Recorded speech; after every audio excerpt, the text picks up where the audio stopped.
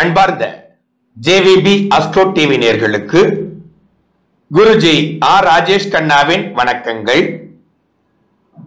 நாம் இந்த பதிவுகளிலே அடுத்த தமிழகத்தின் முதலமைச்சராக வருவதற்கான சாத்தியக்கூறுகள் உள்ள தலைவர்களுடைய ஜாதகத்தை ஆய்வு செய்து அதன் அடிப்படையில் இவர்கள் எதிர்கால தமிழகத்தின் முதலமைச்சர்களாக வர முடியுமா என்பதை ஆய்வு செய்து வெளியிட்டுக் கொண்டிருக்கிறோம். அந்த வரிசையிலே குழந்தையிலிருந்தே அதீதமான நடிப்பை வெளிப்படுத்தி நல்ல பெயர் எடுத்த சிறந்த நடிகராக உருவெடுத்த உலக நாயகனாக விளங்கிக் கொண்டிருக்கிற ஐயா திரு கமலஹாசன் அவர்களுடைய ஜாதகத்தை ஆய்வு செய்து அவர் எதிர்காலத்தில் தமிழகத்தின் முதலமைச்சராக வருவதற்கான சாத்தியக்கூறுகள் உண்டா என்பதை ஜோதிட ரீதியாக, வான்வெளி விஞ்ஞான ரீதியாக, பிரசன்ன ஜோதிட ரீதியாக நாம் ஆய்வு செய்திருக்கிறோம். இந்த ஆய்வு முழுக்க முழுக்க ஜோதிட ரீதியாக செய்யப்பட்ட ஆய்வாக இருக்கிறது. இந்த ஆய்விலே நாம் ஒருவர் அரசியல் சார்ந்த விஷயங்களில் தலைவர்களாக வர வேண்டும் என்றால் அதற்கு முக்கிய காரகத்தை உடைய கிரகமாக இருப்பது சூரியன். ஐயாவுடைய ஜாதகத்திலே சூரியன் நீசம் பெற்றிருக்கிறார். சூரியன் நீசம் பெற்றிருந்தாலே அரசு சார்ந்த துறைகளில் அரசியலில் ஈடுபட முடியாது என்பது ஒரு பதிவாக இருக்கிறது. இருந்த போதிலும் ஐயாவுடைய ஜாதகத்திலே சூரியன் லாபாதிபதியாகி அவர் நீசம் பெற்று உச்சம் பெற்ற சனி பகவானோடு சேர்க்கை பெறுவது நீசபங்க ராஜயோகத்தை ஏற்படுத்துகிறது. அது மட்டுமல்ல, சூரிய பகவான் சனி பகவானோடு இணைவதால் தான் இவருக்கு 64 வயதிற்கு பிறகு ஒரு அரசியலில் நுழைந்து கட்சி ஆரம்பித்து நல்ல நிலையில் வர வேண்டும் என்ற எண்ணம் தோற்றுவிக்கப்பட்டிருக்கிறது என்பதை நாம் புரிந்து கொள்ள வேண்டும். அதோடு மட்டுமல்ல, இந்த நீசம் பெற்ற சூரியன் உச்சம் பெற்ற குருவினுடைய நட்சத்திரத்தில் இருப்பது மிகச் சிறப்பு.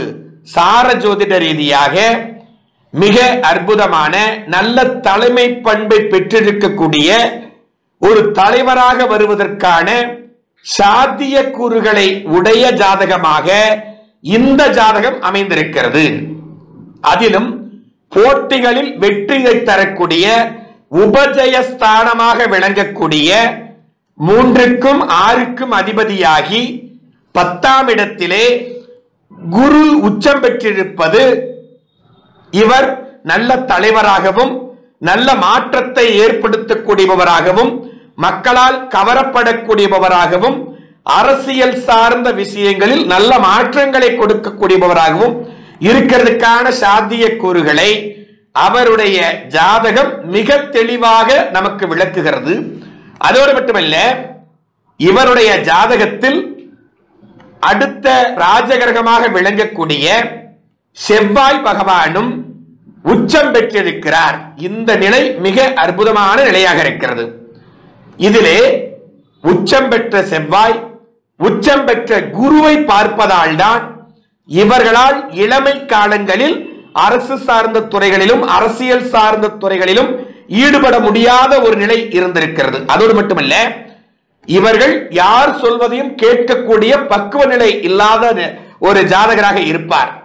அதனால் அவராக சிந்தித்து அவராக முடிவெடுத்து அவ்வாறு எடுத்த முடிவை எந்த ஒரு காரணத்திற்காகவும் தள்ளி போடாமல் ஒருவராக இருந்து வெற்றி கொள்ளக்கூடிய ஒரு அருமையான ஜாதகமாக இந்த ஜாதகம் அமைந்திருக்கிறது எனலாம். பூர்வ புண்ணிய ஸ்தானத்திலே சந்திரன் இருப்பது, அவரும் உச்சம் பெற்ற குருவினுடைய நட்சத்திரத்தில் இருப்பது நல்ல மனோபாவம், மற்றவர்களை புரிந்து கொள்ளக்கூடிய நிலை, எதை எடுத்தாலும் வெளிப்படையாக பேசக்கூடிய ஒரு பண்பு, அதனால் சின்ன சின்ன பிரச்சனைகள் ஏற்பட்டாலும் அதை பற்றி கவலைப்படாத ஒரு நிலை என ஒரு அற்புதமான ஜாதகத்தை பெற்றவராக ஐயா உலகநாயகன் திரு கமலஹாசன் அவர்கள் இருக்கிறார் என்பதில் எந்த ஐயமும் இல்லை. இந்த ஜாதகத்தை உடைய ஐயா அவர்கள் நிச்சயமாக தமிழகத்தினுடைய வருங்கால முதலமைச்சராக வருவதற்கான அத்துணை சாத்திய கூறுகளையும் உடைய ஜாதகமாக அவருடைய ஜாதகம் விளங்குகிறது எனலாம்.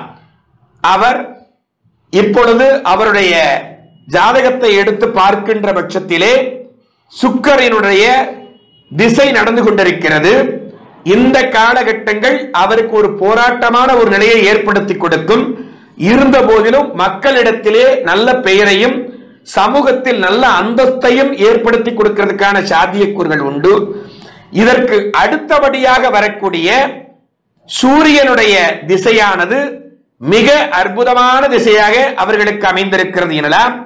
இது நீசபங்க ராஜயோகத்தை கொடுத்து உச்சம் பெற்ற கிரகத்தினுடைய சாரத்தில் இருக்கிறதுனாலே நல்ல மாற்றத்தை கொடுத்து உயரிய பதவியை கொடுத்து அந்தஸ்தை கொடுத்து நல்ல இடத்தில் அமர்த்துவதற்கான சாத்திய கூறுகளை கொண்ட தசா புத்திகளையும் ஐயா பெற்றிருக்கிறார் எனலாம். இவையெல்லாம் ஒன்றிணைத்து நாம் ஆய்வு செய்து பார்க்கும் பட்சத்திலே 2021 வரக்கூடிய தேர்தலை காட்டிலும் 2026 வரக்கூடிய சட்டமன்ற தேர்தலில் நல்ல மாற்றத்தை பெற்று கட்சியை நன்றாக வழிநடத்தி வலுப்படுத்தி மக்களிடத்திலே நல்ல செல்வாக்கை ஏற்படுத்தி அடுத்த தமிழகத்தின் முதல்வராக வருவதற்கான அத்துணை விதமான சாத்திய கூறுகளையும் பெற்றிருக்கக்கூடிய ஒரு வேட்பாளராக ஐயா திரு கமலஹாசன் அவர்கள் விளங்குகிறார் என்றால் அதில் எந்த மாற்று கருத்தும் இல்லை. ஐயாவினுடைய பிறந்த தேதி, வருடம், மாதம், பிறந்த ஊர் அதோடு மட்டுமல்ல, அவருடைய பிறந்த நேரம் கூட இணையதளத்திலிருந்து பெறப்பட்டதாக இருக்கிறது. இதன் அடிப்படையிலேயே யாம் இந்த ஜாதக முடிவை, ஜாதக ஆய்வை உங்களுக்கு வெளிப்படுத்தி இருக்கிறோம். இதில் சின்ன சின்ன மாற்றங்கள் வரும் பட்சத்திலே சில மாற்றங்கள் முடிவிலும் வருவதற்கான சாத்தியக்கூறுகள் உண்டு. ஆனால் அவருடைய பிறந்த தேதி, மாதம், வருடம், பிறந்த நேரம் ஆகிய அனைத்துமே சரியாக இருக்கும் பட்சத்திலே உலக நாயகன் மாண்புமிகு திரு கமலஹாசன் அவர்கள் 2026 தமிழகத்தில் நடக்கக்கூடிய சட்டமன்ற தேர்தலில் நல்ல வெற்றி பெற்று அதிக இடங்களை பெற்று நிச்சயமாக முதலமைச்சராக வருவதற்கான சாத்தியக்கூறுகள் உண்டு என்பதை யாம் ஜோதிட ரீதியாக வெளிப்படுத்துகிறோம். இந்த முடிவானது என்னுடைய தனிப்பட்ட முடிவு அல்ல. யாம் ஜோதிட ரீதியாக, பிரசன்ன ஜோதிட ரீதியாக, ஜாமக்கோள் ஆருட ரீதியாக முழுக்க முழுக்க ஆய்வு செய்து வெளியிடக்கூடிய ஒரு முடிவாக இருக்கிறது. யாம் எந்த ஒரு அமைப்பையோ கட்சியையோ சார்ந்தவன் அல்ல. முழுக்க முழுக்க சாஸ்திரத்தின் மீது உள்ள நம்பிக்கை, வான்வெளி கணக்கீடுகளில் இருக்கின்ற ஈடுபாடு, அதன் மூலம் கிடைக்கின்ற முடிவுகள் ஆகியவற்றின் மீதுள்ள நம்பிக்கை ஆகியவற்றை அடிப்படையாக கொண்டே இந்த முடிவுகள் அத்தனையும் யாம் வெளிப்படுத்திக் கொண்டிருக்கிறோம். நிச்சயமாக நல்ல மாற்றங்களை பெறக்கூடிய வாய்ப்பு உண்டு. மீண்டும் அடுத்த ஒரு தலைவருடைய ஜாதகத்தை கொண்டு அவருடைய வெற்றி வாய்ப்பை யாம் கணித்து கூறவிருக்கிறோம். மீண்டும் அடுத்த பதிவில் சந்திப்போம். நன்றி, வணக்கம்.